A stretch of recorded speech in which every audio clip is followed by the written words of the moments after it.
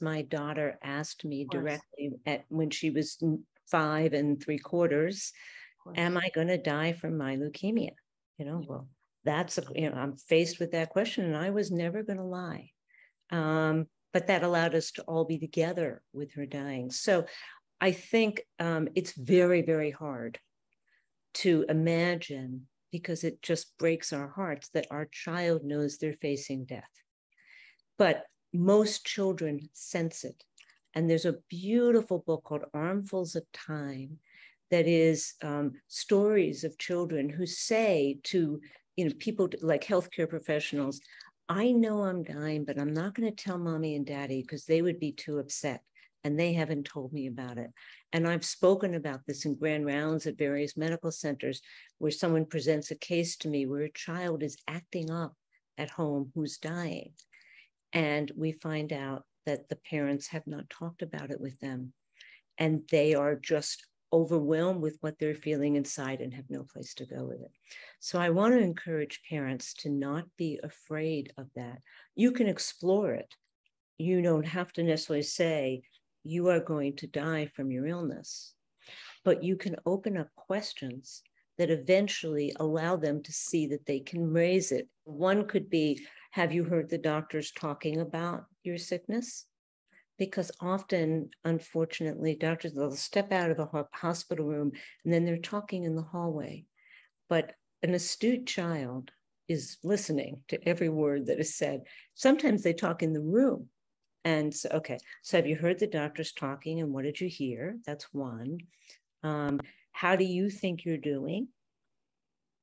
Is another one, because that may open up, well, I'm not getting better. Okay, well, do you think you are going to get better? I don't know. Then you have a conversation going, and you might be able to say, well, we don't know for sure either, but it looks as though your sickness is so big that the doctors are having a hard time making you better. And then you've introduced it, and then you go stepwise and so on. That's one, 2 prompts. Another would be, have you had thoughts about your illness? Or as in your situation, if someone else has died, let's say, even it's a grandparent, grandpa died. Have you had thoughts about when people die and what makes them die? And then you're opening up a conversation about death in general, which a child might then use to walk through the door and say, is that going to happen to me? And then you've got the conversation going.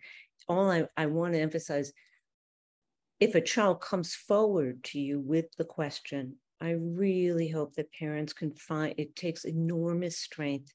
You don't have to answer that question right away at that moment, but that you come back to it and basically say, yeah, it looks as though we don't have the medicines right now that are going to make you better enough.